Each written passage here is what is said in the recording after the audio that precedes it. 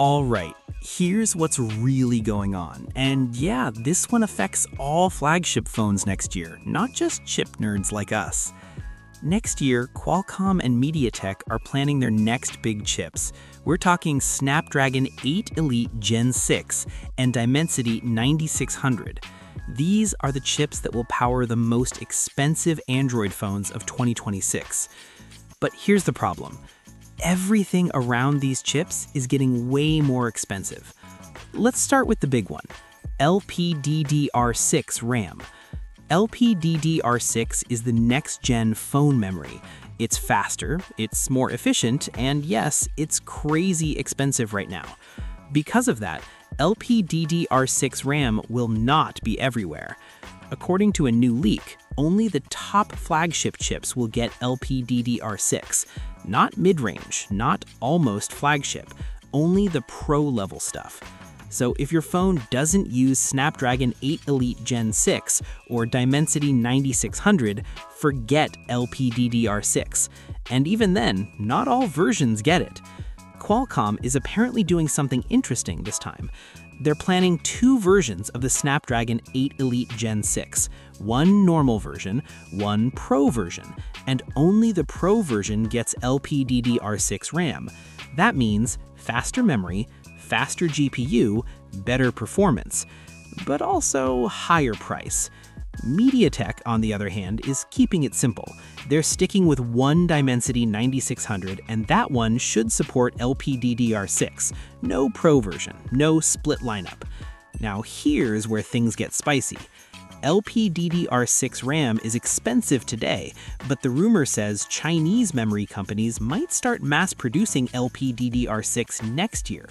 If that happens, Qualcomm and MediaTek might get slightly better prices. But don't get your hopes up too much, because RAM is only one part of the problem. The real monster is TSMC's 2nm chip process. Qualcomm and MediaTek are moving to TSMC 2nm next year, and each 2nm wafer is rumored to cost around $30,000. Let that sink in. $30,000 for one wafer. That's insane. So now, Qualcomm and MediaTek are getting hit from both sides.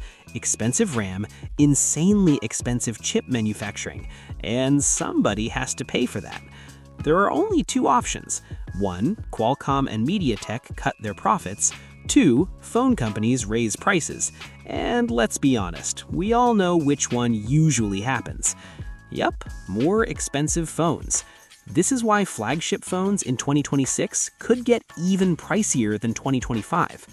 Now, there's another interesting detail here. Qualcomm and MediaTek are rumored to use TSMC's N2P version of 2nm. Apple, on the other hand, will stick to regular N2 for the A20 and A20 Pro. N2P is only about 5% faster than N2. That's not a huge jump, but Qualcomm and MediaTek want any edge they can get over Apple, even if that edge costs more money. So yeah, they're willing to pay extra, and again, that cost doesn't disappear. It moves down the chain, to phone brands, then to stores, then straight to your wallet. Now here's the small bit of good news. This situation isn't forever. The rumor says memory prices may calm down in 2027. If that happens, chips like Snapdragon 8 Elite Gen 7 and Dimensity 9700 could be cheaper to make, and that could finally stop flagship prices from climbing every single year. But for 2026, it's looking rough. So let's quickly break this down in simple terms. LPDDR6 RAM is expensive, so only top chips get it. Snapdragon 8 Elite Gen 6 has two versions, so only Pro gets LPDDR6. Dimensity 9600 gets LPDDR6, but still costly. TSMC 2nm wafers cost around $30,000. Qualcomm and MediaTek use slightly faster N2P, Apple sticks to normal N2, and somebody has to pay, and it's probably us. This is why flagship is starting to mean luxury phone. Better performance? Yes. Better efficiency? Yes. But cheaper? Not even close.